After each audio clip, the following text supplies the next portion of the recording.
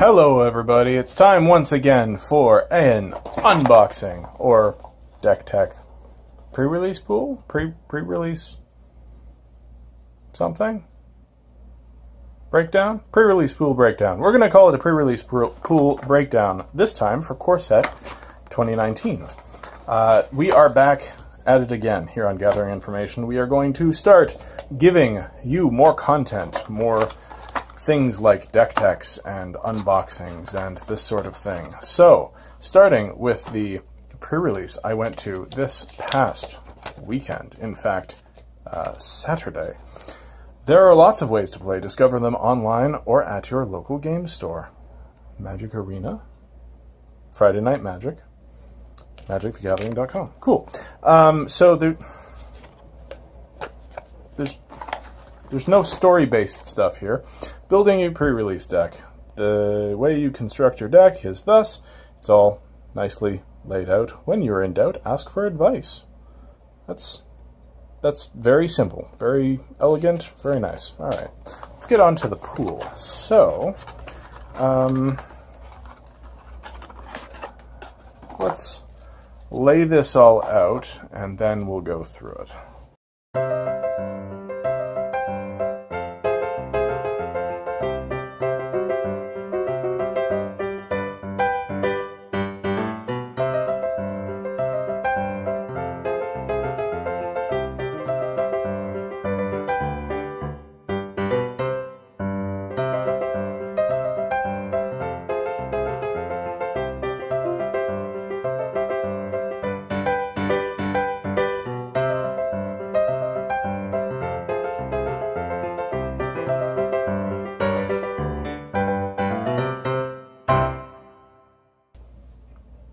Okay, so I don't know if you can see because of the glare here, but let's try to oh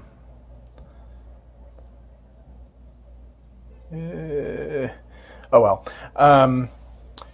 So as you can see, this pool has a lot of red, but a lot of it is unplayable. There are very few creatures, and none of them are very good.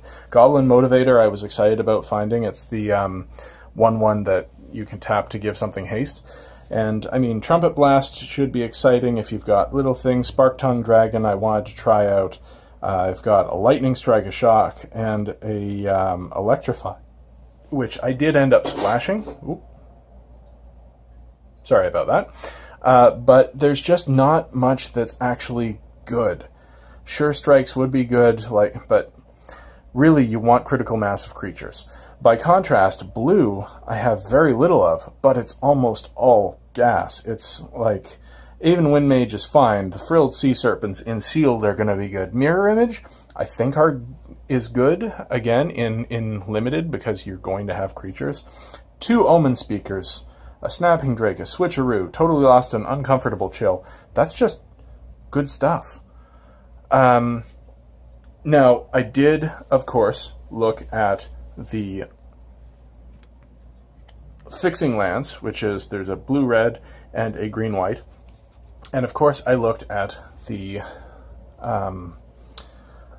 multicolor uncommons. Enigma Drake is going to be fun if some of these spells are playable. Psychic Symbiote I really wanted to play. We'll see whether I got there. And Regal Bloodlord I also really wanted to play. So I looked for Lifelink in white and black, and there's quite a bit of gain life. I even have 2 Revitalizes. One is foil, but I didn't end up playing them.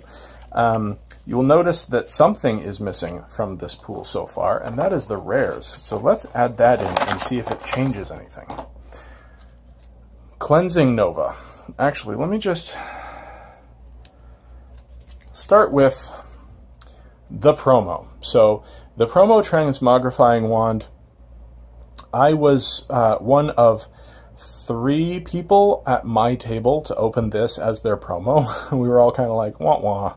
It's okay, probably fine if like you've got a bunch of flyers or bigger stuff, but I wasn't sure of it. Cleansing Nova, I kind of wanted to try. A 5-mana Wrath is better in Sealed. Like everything slow but powerful is better in Sealed than it is in, say, Draft. But like when I built the white, it had mostly creatures, so you don't want to really run a Wrath in a creature deck. Izareth was the one I was really excited about. Izareth the Awakener is 1 black for a legendary creature human wizard. She has a vulture on her head. She's a 3/3 with Death Touch for 3, which is already, like, very good. And then when she attacks, you may pay X. If you do, return target creature with converted mana cost X from your graveyard to the battlefield with a corpse counter on it. If that creature leaves the battlefield, exile it instead of putting it anywhere else. So basically, you just, everything in your graveyard has Unearth, and that's phenomenal. I'm going to build a Brawl deck around her, most likely. Just, I think there's some real value there. Runic Armasaur, I was also excited about. It's a 2/5 for 3, and whenever an opponent activates an ability of a creature or land that isn't a mana ability, you may draw a card. I did end up with this in a deck at one point. I guess I'll mention now. I had played literally every color at this pre-release. The pool was deep enough that I swapped decks multiple times and had fun and experimented, and that's what I like to do at a pre-release, so yeah. I forgot to draw cards off of this twice. Chaos Wand is the next one. It's good in sealed. Don't know about draft, probably not, but in sealed, I will always run it. Everyone's running their removal, and it's slow enough that paying 4 and getting one of your opponent's removal spells out of their deck and casting it is good. It's just good. Excitingly, Crucible of Worlds. This is going to be expensive. It was basically unplayable in all limited formats. And Dragon's Horde. 3 people at my table also had this, either as their promo or among their rares. It's fine, I guess. I maybe should have run it since I was splashing in my decks, but I didn't really want to, like, I'd rather play 3 off-color lands in most cases than a 3-mana mana rock that I don't want to take the turn off for. In sealed, maybe I'm wrong. Maybe it's just good. But anyway, these were the rares. And they definitely did push me in directions, particularly Izareth, as well as the gold uncommon. So let's see what I ended up building. So my first deck was the black-white, which curved out pretty well, as it seems. I was splashing red in all 3 of the decks. So I was splashing these 3 cards in all 3 of the decks.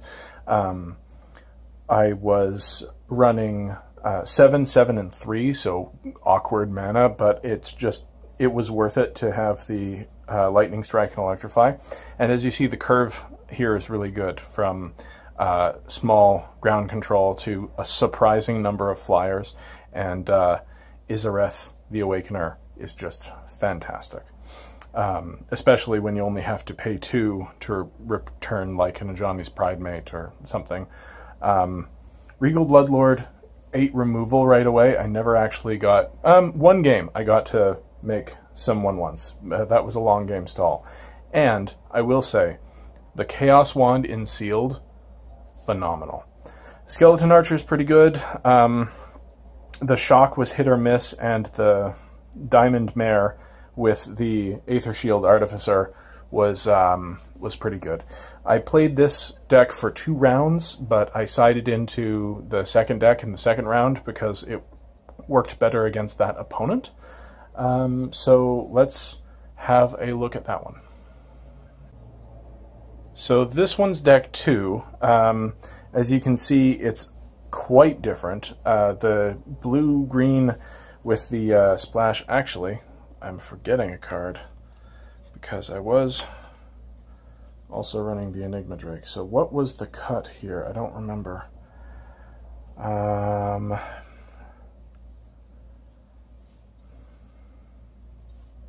It's probably one of these Frilled Sea Serpents. I think I was only running one of them.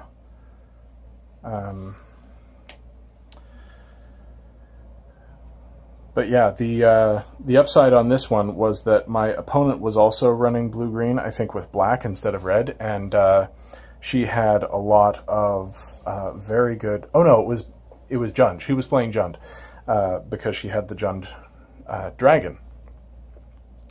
She had a lot of big things in fight cards, or punch cards rather. So the round was over before it really began. Unfortunately, I didn't quite get there. My biggest mistake with this deck was not just plummeting the Jund dragon and then stealing Colossal Dreadmaw with the switcheroo, because she had her own plummet, and that's basically what won her that game. Shock I took out and replaced it with whatever I replaced it with. Maybe the Transmog Wand at one point, because it just wasn't doing enough. Sure, you can hit your opponent in the face with it, but my opponent seemed to always have 1-3s and things like that, or 3-3s, even worse for Shock. So this one didn't have as much success as I expected, but I didn't really get to draw many cards with it. So the rounds were over pretty quickly when I sided into this deck. Deck 3, though, I ran for the remainder of the tournament, and I will set it up now. Deck 3, as you can see, is kind of the best of both worlds. I've got the Izareth, I've got the Omen Speakers, I've got this Psychic Symbiont, which I wasn't splashing in any of the other builds, which is very good. The Frilled Sea Serpent is a big threat, which can be mirror imaged. So is the Psychic Symbiont. That happened several times. Switcheroo is good with an Omen Speaker.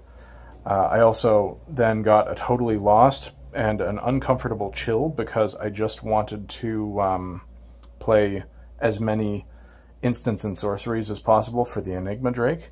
I did, during one round, take out a Shock again for the Infernal Scarring, which went both on an Omen Speaker at one point and a...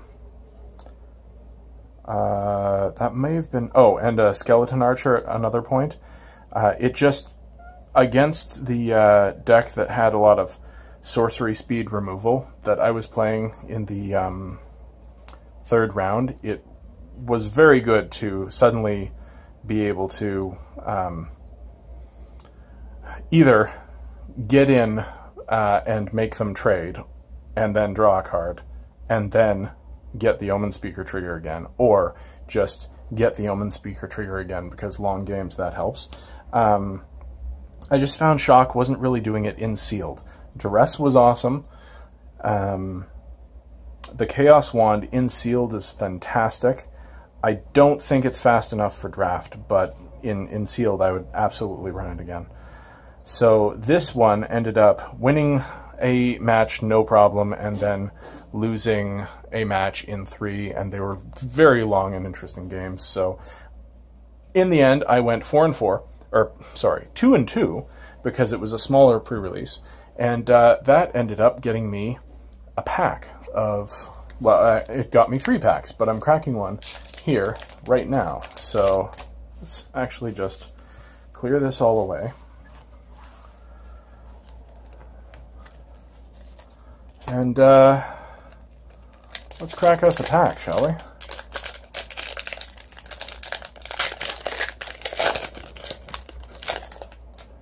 Okay. Can we see that? Knight's Pledge. Enchanted creature gets +2/+2. Meh. Anticipate is okay. I got one of these off of the wand, the Chaos Wand. In one game, I got Anticipate, Divination, and Electrify. Was it Electrify? And that felt amazing. I also got like 3 Lich's Caresses in one game. So yeah, that's the kind of thing I'm talking about for sealed. Onaki Ogre is a 4/2 for 3. Sure, whatever. Infectious Horror. Whenever it attacks, each opponent loses 2 life. I would probably play this. I used to love it when I played Kitchen Table back in M13 days. Giant Spider, perfectly good. Wall of Vines, perfectly mediocre. Spark-Tongued Dragon. I am not sure what to think of this card yet. It's expensive, but maybe you just don't wait to have the 3 extra to pay. Vampire Neonate. I played against a deck that had 2 of these, and that was kind of his win condition. It did not go well for him. Star-Crowned Stag. He also had one of these, and that did go very well for him. This is an excellent card. Probably the first pick from this pack so far. Rogue's Gloves. Whenever a equipped creature deals combat damage to a player, you may draw a card. Meh. Vigilant Baloth. 5/5 for 5 with Vigilance. Yeah, I'd play that. Absolutely play that. Gravedigger. This is probably the card I'd pick first from... Well, I don't know. The Star-Crowned Stag is pretty good, but Gravedigger is also pretty good, so I guess we'll find out. And, ooh. Oh, and there's a foil in this too. Chromium the Mutable. I am going to build a deck, that's for sure. Chromium the Mutable is a 4 white, blue, black legendary creature Elder Dragon with flash that can't be countered and flying. He's a 7/7, and you can discard a card to make him a human with base power and toughness 1/1, gaining hexproof and can't be blocked. So it's funky for sure. And then our foil is a Gearsmith Prodigy. Gets +1/+0 as long as you control an artifact. So interesting. It's kind of another nerd ape. Anyway, that was my story of the pre-release. Be sure to check out the Knowledge Pool this week for more stories of the pre-release. All 3 of us, Tams, Laura, and I were there. In fact, Laura went to 2 of them. So there will be stories. There will be more deck breakdowns. There'll be another Crack-A-Pack, and join us for that when it comes out this week. Also, check out the Vault, because we're going to be talking about M19 on Magic Arena in the Vault podcast, so please check that out. Links for everything are in the description down below. Thanks for joining me today for this unboxing, I guess, and hope to see you again soon.